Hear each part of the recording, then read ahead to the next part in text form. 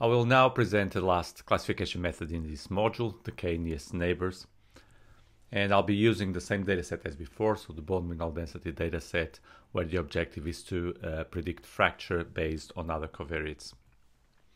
So again, here we want to estimate the probability of each category of the outcome. But the main idea of the KNN, k-nearest neighbor, is rather simple. We're going to classify each element according to the categories of its neighbors. So suppose that we have two predictors, var1 and var2, and we want to classify the blue and the red category, and have this here some of the data that was observed. So if I have a new observation and I want to classify this new dot, I would use some of its neighbors, let's say 3 of its neighbors, and I would classify it according to the majority of the category among those neighbors. So in this case, this new observation will be classified as a red dot. For example, another observation here would be classified as a blue dot because it's the majority of the neighbors are also blue. So I could do this basically for the entire space of var1 and var2, and I would have a classification region like this one, with the border here defined. If I had chosen a different number of neighbors, let's say k equals to 7, I would have a different boundary, a different classification area, and the higher I go in terms of number of neighbors, this boundary, this area tends to be a little bit more smooth, where with, for example, the more extreme classification with k equals 1, so each dot being classified as the closest neighbor, I have a quite complex boundary.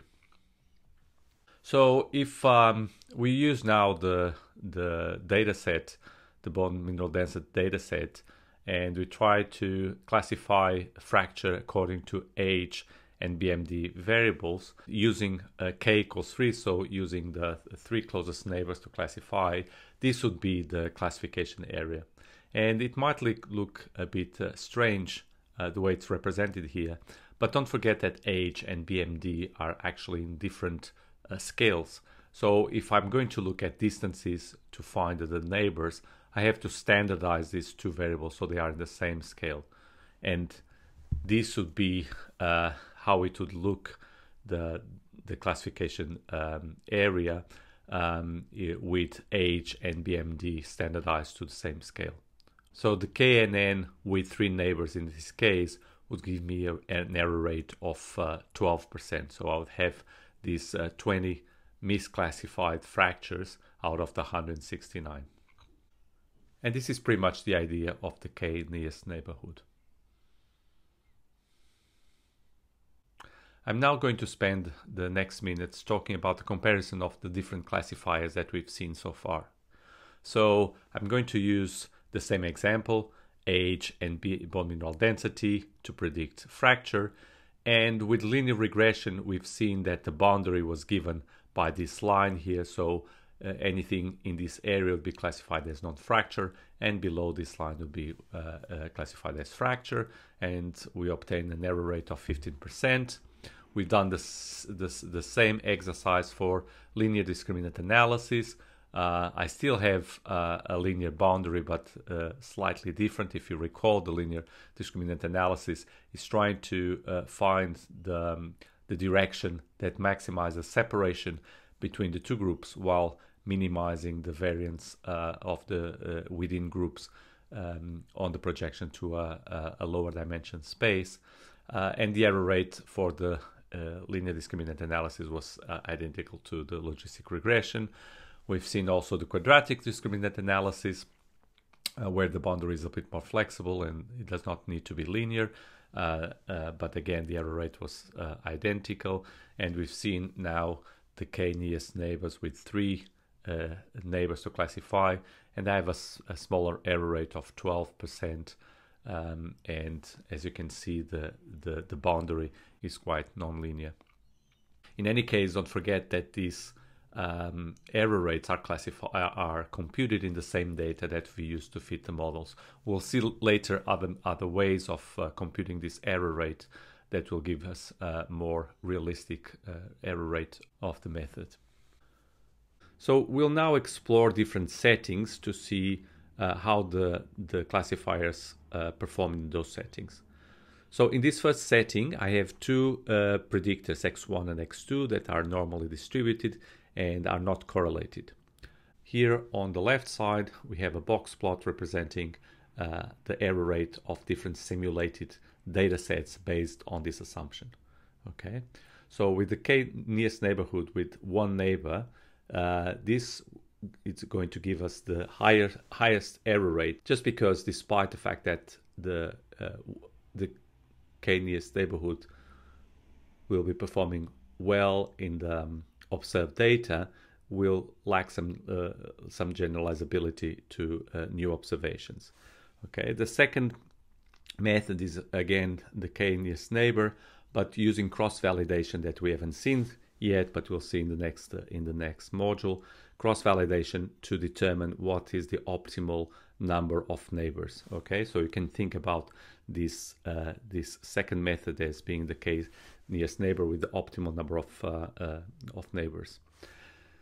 Not surprisingly, the linear discriminant analysis is the one that performs best in this setting, exactly because we are in the setting where the distribution of the covariates or the predictors meet the assumption of the linear discriminant analysis. In any case, the performance is very similar to the logistic regression. And finally, the quadratic discriminant analysis, which has a slightly worse performance because it's not requiring that the various variance within each group is the same. So we lose a little bit of efficiency by not using that information. So this was the first setting. In the second setting now, we have a similar situation, but now we have a correlation of 0.5 within each group, correlation among x1 and x2 of 0.5 within each group. Okay, so this is still a setting that benefits the linear discriminant analysis because this meets the assumptions of the LDA, but the performance is very similar to logistic once again, and the quadratic discriminant analysis slightly worse, and slightly worse also the k-nearest neighborhood methods. And the idea here is that I have a highly structured data, and the linear discriminant analysis, the logistic, and even the KDA, quadratic discriminant analysis, is making use of this structure of the data, where the k-nearest neighborhood that is more flexible it ends up not being very efficient in this case. So the third setting, it's very similar to the first one, so there's no correlation, but now that x1 and x2 are not really normally distributed, they have a t-distribution. So basically they're going to have some higher or heavier tails than the normal distribution. And in this case, the linear discriminant analysis is going to perform slightly worse than the logistic, because again, the assumption on the LDA is that the x1 and x2 are normally distributed, and the t-distribution violates this assumption. The quadratic discriminant analysis seems to be quite affected by this, and once again, bad performance of one neighbor, but not that bad for the optimal number of neighbors for the KNN. So the final three settings. Now I have x1 and x2 that are still normal, but they have different correlations, opposite correlations actually. 0.5 in this one, or minus 0.5 in this one, and 0.5 in this one. Okay, and not surprisingly, now the linear discriminant analysis, it's going to perform poorly, basically because it's assuming the covariance matrix for x1 and x2 is the same for each one of the groups, which is not the case. Interestingly, the logistic regression also is not performing very well here, and the quadratic discriminant analysis is one really that gains mostly in this setting, mainly because it allows the covariance matrix to be different for each group of, or each category of the outcome, while assuming the normality distribution within each category. The next setting is a setting where x1 and x2 are still normal, but now I have a quadratic x1 and a quadratic x2. There's a typo here, and also an interaction. Okay, so if I fit a logistic model, let's say ignoring these quadratic effects and the interaction, I'm basically fitting the wrong model. So it's not surprisingly that the error rate is much higher for logistic, and the same thing is going to be going to happen for linear discriminant analysis that also assumes linearity.